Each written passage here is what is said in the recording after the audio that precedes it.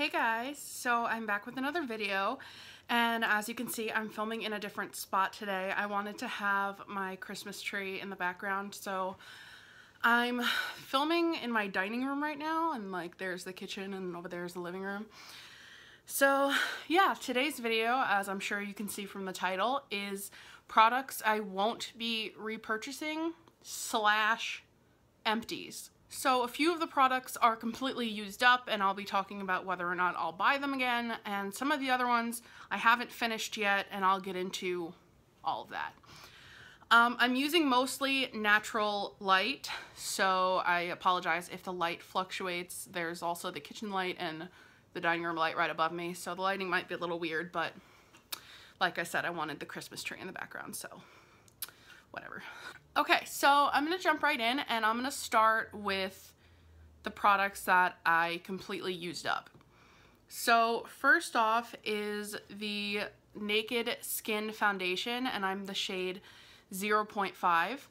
I love this foundation. I've used it in every single one of my tutorials that I've posted, and I already have a second bottle that I'm using, so I have repurchased this, and I think I'll continue to in the future unless, you know, another foundation comes along that I like better, but for now, I love this one. Next is the Fresh Soy Face Cleanser, and this smells like cucumbers, and I love it. Honestly, it makes my skin feel really soft. I use it after I take off my makeup, and it's, you know, it hasn't broken me out or anything like that. I have actually already bought another one of these from the little stand that they have as you're waiting to check out at Sephora, the little travel size one again, because I love it.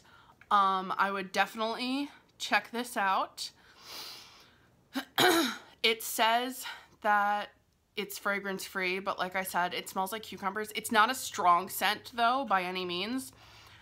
It says it's good for all skin types, it's extra gentle gel cleanser, blah, blah, blah, blah, blah. And yeah, I really like it. So I would buy this again. I already did buy it again. Next up is this Organic Surge Daily Care Perfecting Face Polish. And this is a little sample size that I got in an Ipsy bag. And I think there might be a tiny bit left in this that I could probably get like one more use out of it. But it smells so good. It smells like rosemary and lemon. And it says it has pure rosemary and lemon essential oils. Oh, so if you like lemon, you would love this. And it has little beads in it for exfoliating your skin. It smells amazing. It makes my skin so freaking soft. And I just feel so pampered when I use this, even if I'm just like washing my face like normal. I love it, I love it, I love it. And I did look it up because I do want to buy it again. And Organic Surge is a UK company, but it's actually not, I don't remember the exact price, but it's really not that expensive. So I'm not mad about it being a UK brand because it's not going to cost much for me to order it. So I'll definitely be getting this in the future because it is amazing.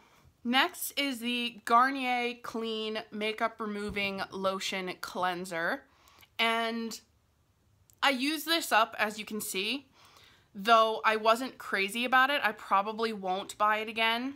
I mean, it was fine. It took off my makeup, but not quite as good as this Avon brand makeup remover lotion that I had in the past. And I don't think that they make it anymore, which I'm really sad about. So I was trying to find something that would be similar. Try this. It's not terrible. It didn't like do anything bad to my skin. I'm just not sure that I would buy it again because it's not, you know, as good as what I've used in the past. And I also have like a Pond's cold cream that does just about the same thing and is probably a few dollars cheaper than this. I can't say that for sure, but yeah, so like I've probably said about 15 times now, it's not a bad product. I just don't think I'll buy it again. Next up is the Hemp's Vanilla Plum Herbal Moisturizing and Strengthening Shampoo. And I freaking love this shampoo. Not only does it smell amazing because vanilla plum just, oh my god, it smells so good. I'm using another shampoo and conditioner right now, which I do also enjoy, which I talk about in my November favorites video that you can check out. But I do definitely want to buy this again because my hair, like, I shed so much, and I noticed that when using this shampoo, I didn't have as much, like, hair fallout isn't the right word, but, like, when you brush your hair, like, you know what I mean.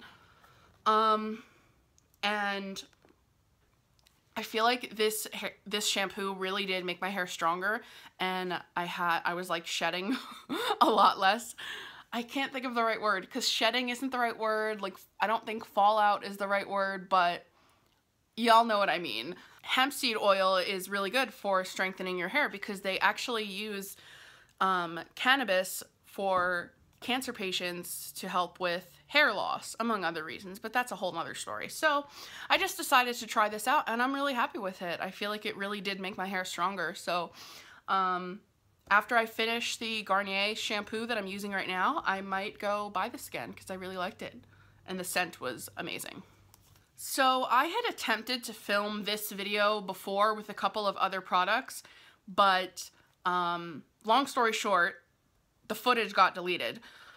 So I have a couple other products written down that I no longer have the bottles for because obviously, like, I used them up, I filmed that video, and then I tossed the empty bottles, not realizing that, you know, I wouldn't be able to use that footage. So I'll just, like, insert pictures of what the products look like as I talk about them, but I just have them written down in my little planner. So first up of the ones that I don't have in front of me is the Garnier Micellar Water. Now, that was given to me by my friend Lisa because she had tried it out and I guess she didn't really like it. So she gave it to me with about 3/4 of the bottle left. And that was another product that it was fine. I feel like it didn't work quite as well as the simple micellar water. I'm not sure why. I don't know, like, the, you know, the ingredients that were in it comparing, you know, I didn't really look into it that much, but I think I'm going to stick with my simple micellar water, and I'm probably not going to buy the Garnier one again. Next is the Skin Iceland Nordic Skin Peel. And this I got in a, like, kind of box set of a bunch of Skin Iceland skincare. Now, on its own, I checked, it cost $45. I got it part of a bundle thing that I think cost me like $30-something. I really loved them. They're like little pads that kind of act as like a toner. After I would have all of my makeup off, I would use a pad all over my face, and sometimes I would notice that it would get off even a little bit more, like dirt and makeup that, you know, I thought my face was clean, but then used this and it got off a little bit more, so it really just gave you that extra clean feeling. It had a very strong scent. Not strong in a bad way though. It was kind of minty and just very fresh and like super clean. But I really liked them as a toner. Like I said, it is $45, so I'm not sure if I will repurchase it anytime soon. It's something that maybe I would ask for as like a birthday gift or something like that. But it was a great product. Next is the Malin and Goats, I think that's how you say it, Mojito Lip Balm. And I got that in an Ipsy bag, and that I actually tossed it without even finishing it because I just did not like it. The only thing I liked about it was the scent. It smelled really good, but the lip balm was so thick and so unbelievably sticky that I just couldn't stand it. Some people might like that, but it's just not for me. I just felt like it was so sticky, and like my hair would get stuck to my lips, and I just was not a fan. I couldn't do it. So that's the last of the items that I no longer have the packaging for. So next I have a few items left in front of me. First is the Pixie by Petra Glow Mist, and as you can see I have about that much left. This, I probably won't buy it again just because it doesn't really work very well for what I wanted it for. It says that you can use it before makeup, after makeup, as just a general refresh. It says it's supposed to protect your makeup if you use it after as like a setting spray. Just dropping it. Now you could argue that it doesn't explicitly say that it's supposed to make your makeup last all day. But I feel like it doesn't do anything to help my makeup stay fresh all day. What I'll do is I'll spray it on my bare face either in the morning or at night as just a kind of moisturizing refresh. But in terms of doing anything for your makeup, I feel like it doesn't do anything. So therefore, I probably won't be repurchasing it because I have another spray just for like moisturizing your face that I absolutely love. And I have another like setting spray that I love. So this is probably a no for me. It's just not for me. Next, speaking of setting sprays, is the Maybelline Master Fix Wear Boosting Setting Spray. And this, there's just a tiny bit left, and I need to go buy another one because I really love this. It's affordable, which is fantastic, and I really do feel like it helps my makeup last all day. You know, I just spray the shit out of it when I'm done doing my makeup, and I feel like it really does help. So this is definitely going to be repurchased very, very soon because I'm close to running out. Next is the Sephora Retractable Brow Pencil. And this is, what shade is it? Rich Chestnut. This was initially my mom's, but as you guys may know or may not know, my mom passed away last year, so she never used it. And so I decided to give it a try, and I like the pencil end just fine. It's retractable, it's a good color for me, and therefore I will finish it, but the other end is just kind of pointless to me. It's like this little comb, it's not even like a spoolie, and it's just weird and pointless in my opinion, like it does nothing. And so I will not be repurchasing it because I can get a cheaper eyebrow pencil that works just as well rather than getting this two-ended thing that just is kind of pointless, I guess. Like the pencil end is fine, so I don't know if Sephora has a brow pencil that's just a brow pencil. I don't know, but this particular one I will not be repurchasing. Next up is the Guerlain Maxi Lash Mascara, and I got this as a Christmas present to myself like 2 years ago, and there's still a little bit left. I will finish it.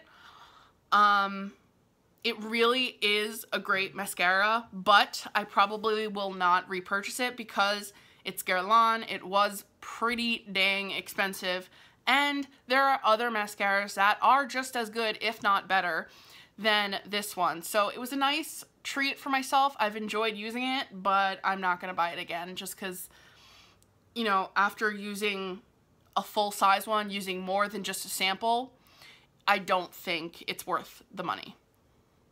Next up is the ColourPop Super Shock Cheek in the shade Bon Voyage, and this is a bronzer, and it looks like this. And I got it because on the website it said it was good for fair skin, but it does look kind of taupey, but when I put it on, it's still too orangey for my skin. And it really doesn't even look that orangey on my finger, but like when I put it on, it just doesn't really work. And I also don't really like how it blends out. I'm not really a fan of the ColourPop cheek products in general because I don't really like how they blend out. I will probably end up using this as an eyeshadow or something like that, but as a bronzer, I'm not a fan, and I will not be repurchasing it. Next up, and lastly, I believe, yeah, I think that's everything. I have another ColourPop product, and it is the Super Shock Cheek. This is a blush in the shade Aphrodisiac. And when I got this, I was very confused when I opened the box because I forgot like that I had ordered this one, and I'm looking at it like, why did I buy this? Because look how dark it is. And on the website, I'll insert a picture of what it looks like on the website. It looks so much lighter, and it says that you can contour with it, but like, no. I think the lighting here is making this look more red than it actually is, but it's still like pretty dark. Let me see if I can get like a good swatch to show you.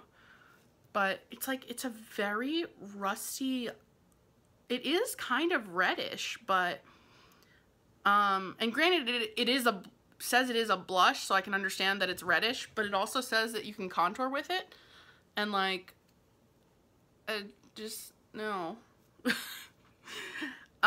So this is another product that I will probably end up using it as an eyeshadow or something like that, and I probably will finish it, but I'm not gonna buy it again. And I was just really disappointed because the color of it on the website is just super misleading to how it looks when you actually get it. So I was really disappointed with that, and surprised, because ColourPop is generally really good about those things, and they post pictures of like swatches on different skin tones and everything, but I don't know, maybe it's just me, but it's not gonna work for me as like a bronzer blush kind of thing. I would have to use it as an eyeshadow. So that is everything. Let me know what you guys think, if you've tried any of these products, if you agree or if you disagree with me. And let me know what you want to see from me in the future, and I will see you guys in my next video. Bye.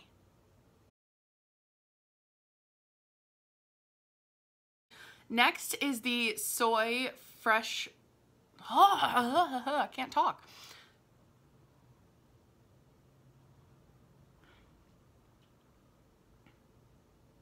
I'm gonna sneeze now.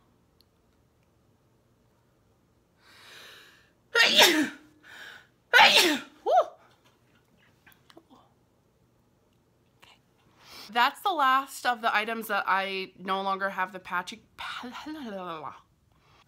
This lighting is making my nose highlight just like